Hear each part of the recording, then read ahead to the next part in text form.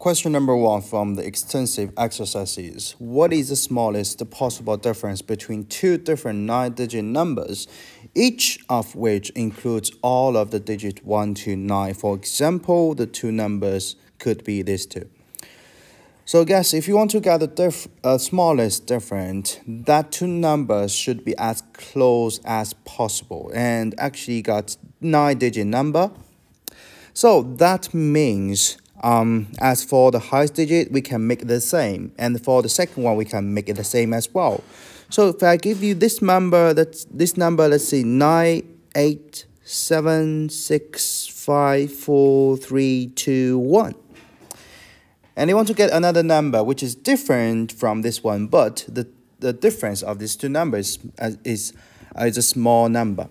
So you can just make the highest the same, the next one same, 7, 6, 5, 4, 3, they are all the same.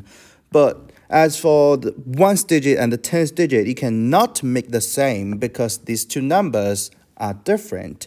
So actually just swap the order of these two digits so you get a different number, which is 12.